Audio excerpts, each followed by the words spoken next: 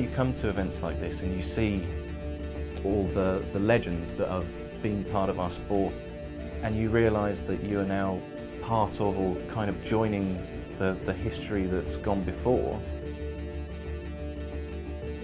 We're all racers and we just love racing and love being at the racetrack always, and I think that's really important.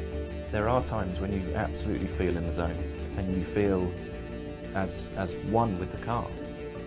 At the end of the day, the only thing that touches the ground is the Michelin tyres that we drive on, so they're a very, very important part of making the car go fast. There's a huge history between Michelin and Porsche, and both companies are at the highest level of their game. Michelin have countless successive wins at Le Mans, and Porsche have all these successes over many years. Now again we're together at the highest level. You always dream of winning Le Mans and riding the car down the pit lane and standing on top of the podium. It's incredible the technology that we have within the tyres now. I mean, to make 4 stints in a row at Le Mans with no performance drop is really, really incredible. It's the same principle of what we're doing at Porsche, where we're using the 919 hybrid to build the future sports car of tomorrow.